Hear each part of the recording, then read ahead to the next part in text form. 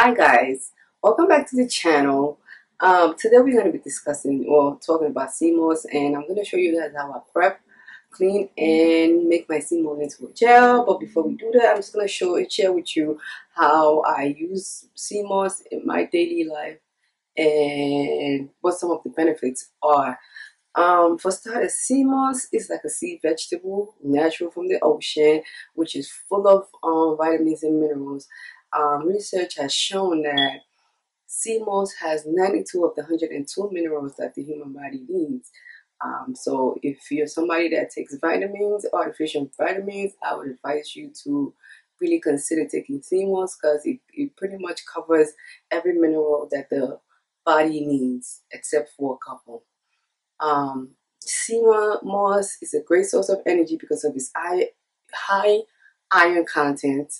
It is excellent for your skin, hair, and nails. Because it's rich in sodium, and if you apply sea moss, like make a gel and apply sea moss topically on your skin, it's a great face mask. It makes your skin look great.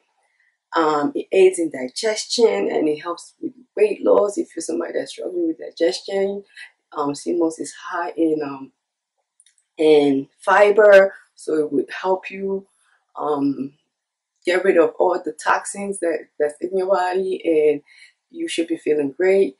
And with weight loss, because of the high fiber content, again, it's great for, it makes you feel full, so it allows you not to eat so much food, and it curbs your hunger, which is great for anybody that's looking to lose weight or maintain a certain weight.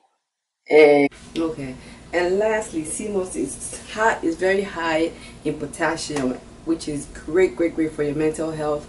And everybody knows, we all know, we need some aiding mentally. Everybody needs that, and I take sea moss because it has just great vitamins and minerals, and it's easy. I could just take 1 tablespoon a day, and that's it.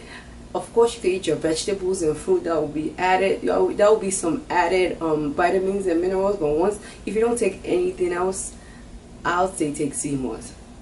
Well, without further ado, I hope you've been enjoying the videos. I'm going to show you how I prep, clean, and make it into a gel. Okay, let me know if you like the videos. If you're new here, make sure you subscribe to the channel.